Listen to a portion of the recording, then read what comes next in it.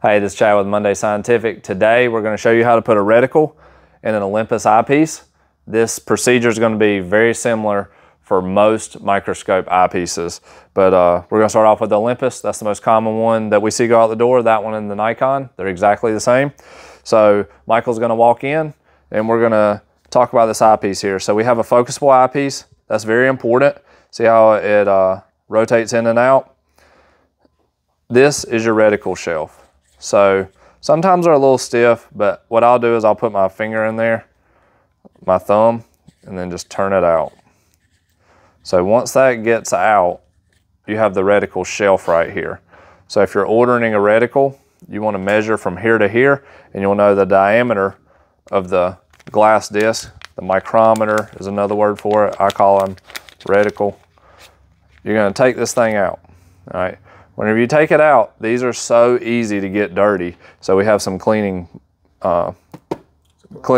supplies here. So we have Chem wipes, some lens cleaner, and some air duster. So I use the air duster most of the time. I always spray it on my wrist first to make sure. Sometimes these things will have like a film in it. If you get that film on this, it's a real pain in the butt. So I hold it from the sides with my fingers, and then I blow it off really good. Rotate it to the other side.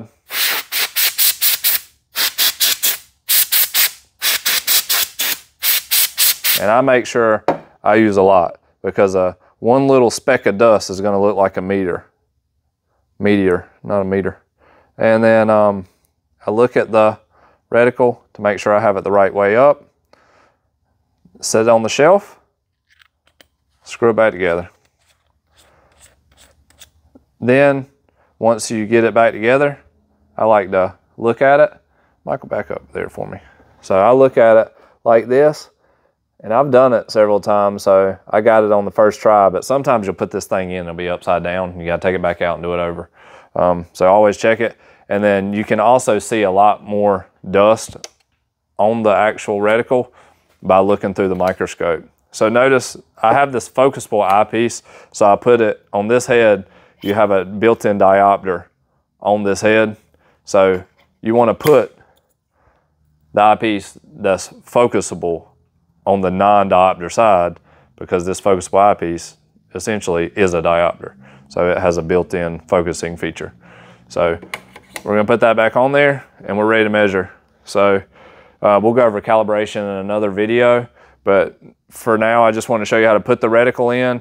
If you do have a reticle that's extremely dirty, let's take it back out just for that little exercise. When you get it out, I like to hold it from the side, mist some lens cleaner on there, and then pull it, rotate the reticle, and then once you get it clean, air dry it or blow it off again, and we'll put it back in. And that's how to clean it. If you have any questions, on putting a reticle in or any process with the microscope or procedure with the microscope, always feel free to call us, 919-775-5596. You can email us at info@mundaymicroscope.com. That's Munday with you. If you need to buy this product, it's a KR207 reticle. It's 24 millimeters. In the eyepiece, you can find it at microscopemarketplace.com. That's our e-commerce store.